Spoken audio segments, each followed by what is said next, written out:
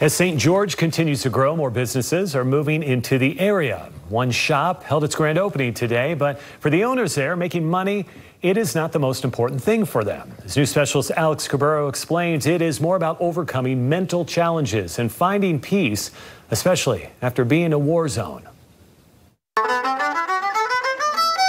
You can always tell when someone is just good at something. You just say when. And Chris Hobson, well, 34 years of playing has made him really good.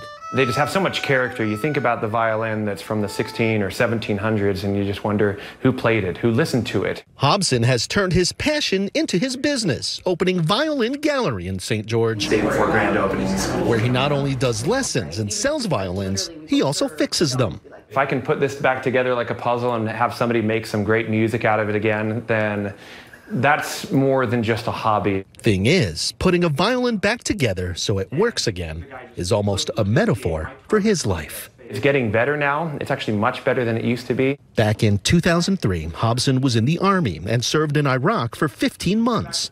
That experience sure did a number on him. There are bombs over there. I didn't expect to ever see a mushroom cloud.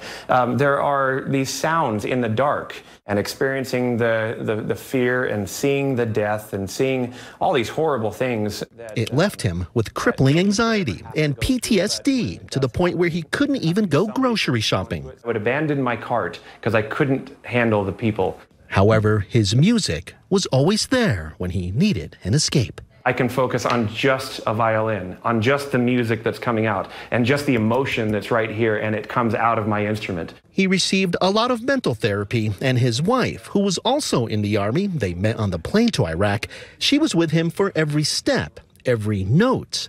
She's now his business partner, and sure is proud of his progress. It was just kind of helping him realize his potential and that he was there and that he had value and that, hey, we can do this and you have so much to give, right? It's part of why they opened the shop, to not only help him, but to help others find their peace. So I'm trying to help other people experience that same thing and learn to cope through music and just hard work, and just know that it is possible to come back from something like that. For as good as his music is, he says his life, finally, is even better. In St. George, Alex Cabrero, KSL 5 News.